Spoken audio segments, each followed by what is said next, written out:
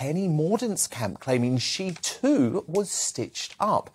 In a sensational revelation yesterday, the MP for South Derbyshire, Heather Wheeler, said the threshold was set at 100 MPs to prevent another woman from getting the top job. Watch.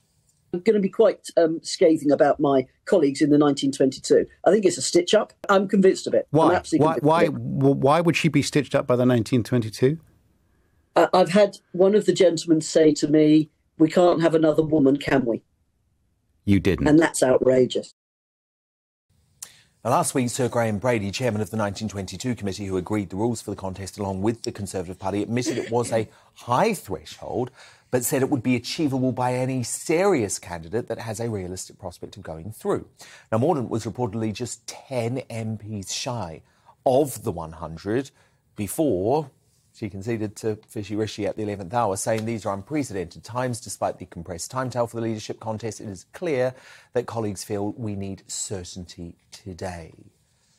So, look, this is an extraordinary claim, Nigel Nelson. Do you think that sexism played any part? I mean, would there be members of the Conservative Party who thought trust did such a bad job, so we want a man, we don't want... I'm sure there are MPs like that. And I think what Heather Wheeler should do is name and shame that member of the 1922 committee who said it to her. The rules themselves weren't sexist. I mean, they quite simply said, we'll get a maximum of 3 candidates. You're absolutely right. What they really wanted was a coronation. They wanted to bypass the membership all the way through. That was the plan. They've achieved the plan.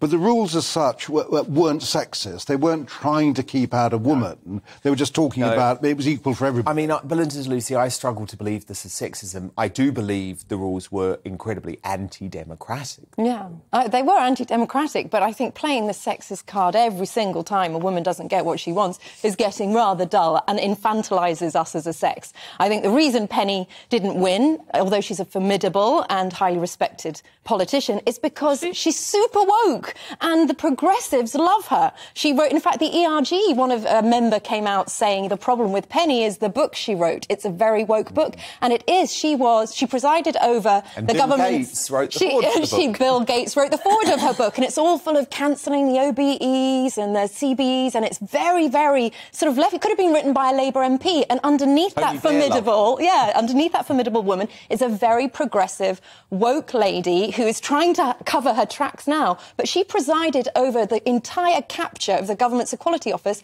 by gender extremists. She is said to be responsible for removing the words women and mother from the maternity bill. This is not a friend to women's rights. So if 50% of the population shouldn't vote for a woman like that anyway, and maybe the Conservative Party saw through that. That's the reason why she didn't get enough votes. I mean, Carol Malone, this is one of the great ironies of this story, isn't it? That Penny Mordaunt has actually been under fire for refusing to stick up for the rights of biological women. Well, yeah, I mean, that is true. But, I mean, just kind of going back to...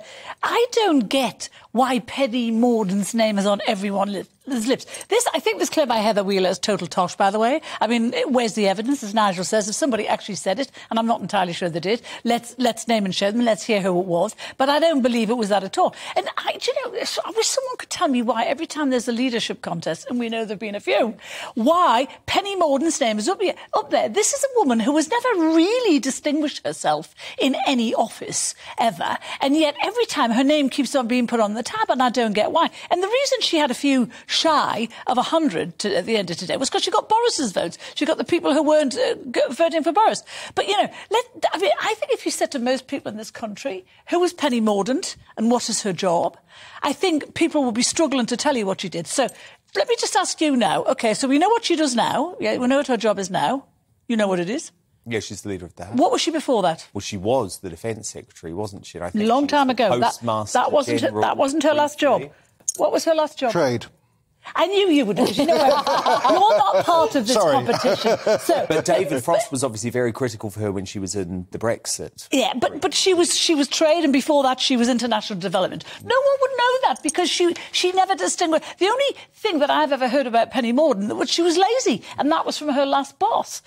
I don't get what qualifies her to be in the running anyway, and I just think this lady, with all respect to her, I think she's an ardent Penny fan, and a bit too much of an ardent Penny fan, and is just looking for some reason why she didn't. But even if it was said, and it's not a nice thing to say, and if it was said, it sounds pretty sexist. I do think, though, the last two female PMs haven't been brilliant, and it's not because they're women, though. It's because they've been wet and weak, and, you know, even Truss, who I liked in the beginning, did all those U-turns in the end and supported liberalisation of immigration. Do you believe that was said? I don't believe it for a second. But it's not because they're women. But you judge people on merit. Stop playing the woman card.